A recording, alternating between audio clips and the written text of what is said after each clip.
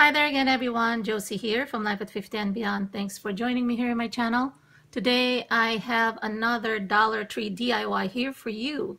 On my previous or most recent Dollar Tree DIY that I made, and I'm going to be inserting a video or a photo of that one here. It's a universal charging station that you can use not only for your cell phones but for other mobile or handheld devices. And on one of the comments requested me creating a tutorial, an organizer or caddy for remote controls. Okay, and hopefully I could also include their storage for batteries. Dollar Tree sells these boxes, got 3 of them actually currently, and oftentimes they do sell them in different styles and designs. Okay, and the good thing about them is that they are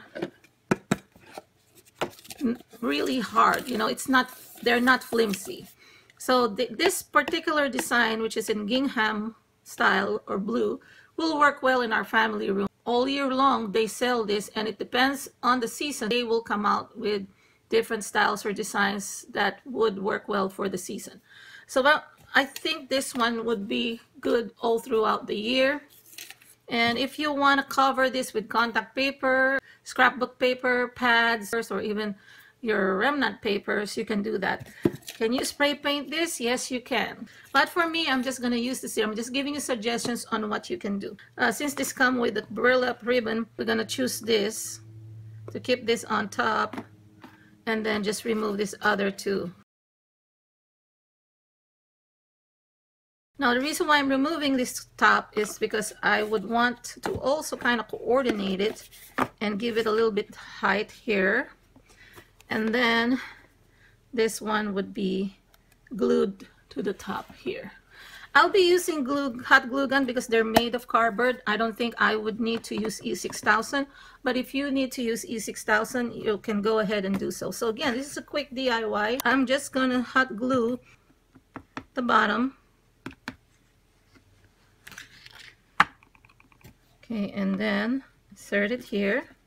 Just press it in the center. Okay.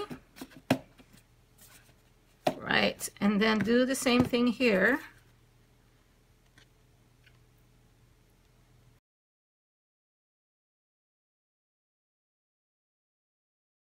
I'm going to be gluing this side here so that I can stick them together next to each other.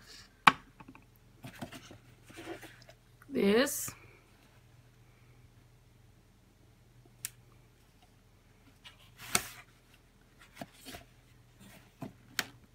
Okay, I'll let that dry. Now, of course, you wouldn't want to put glue here because there's a gap that was created by those 2 covers. Okay, now I'm just gonna look at which side I want to be the front. Just make sure they're even. Okay, yeah, I think I'm gonna be using this as the front, and then this is the back, and this is where I'm gonna be gluing it. And the reason why I'm doing it a little elevated, it all depends on how high you want it to be, but I think I'm gonna be gluing it kind of like this, maybe 3/4 high.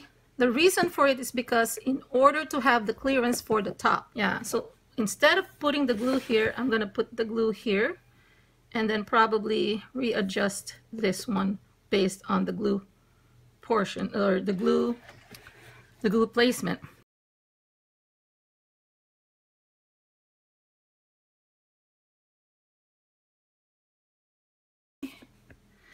Good thing about glue is dries fast.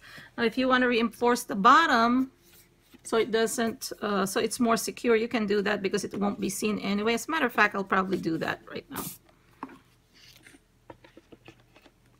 I'm just gonna put some glue in the crevice just to give it a little bit more reinforcement there, and then press it some more. What I'm doing here is this one, I'm going to be using this as the bottom, and then just put glue here in the middle. Don't even have to be too perfect on it because it's not gonna be seen for the most part. It's just gonna be at the back, but yeah, be as generous as you can on it. So this is how it looks like. So this is the open space that I used as the bottom here. The mouth is the bottom because it's wider. It will carry the weight more evenly. And then just place it in the middle. So you just need one. Now this is not just for remote controls. As you know, a lot of the organizers are very versatile, my DIY organizers. So you can use this as well for your makeup brushes, probably to organize your lipsticks and carry the makeup palettes. You can also use this to store some of your crafting items or your probably your paint brushes, as well as your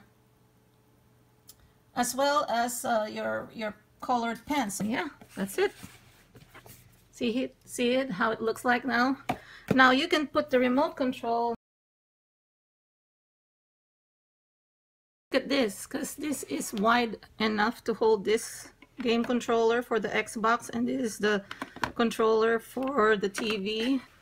So this one, of course, still open up, and I have some batteries here. This is optional. I just prefer to use it because, again, I'd rather store this in a more fire-safe place, meaning avoiding as much contact with paper. But I think it should be okay to be inside the box itself, because the box is not like made of loose paper.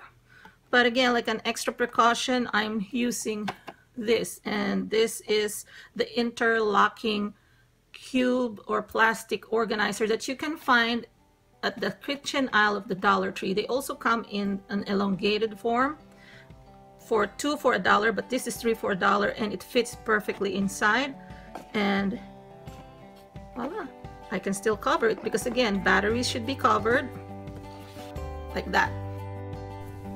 Thanks again, everybody, for joining me here in my channel, and I hope you enjoyed this quick tutorial.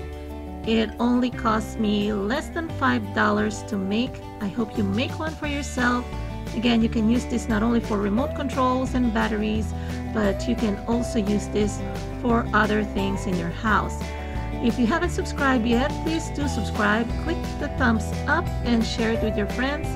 And if you're a returning subscriber, I'd like to thank you for joining me here again on my channel and for always supporting my channel. Have a great day, everyone. Talk to you on my next video. Bye-bye.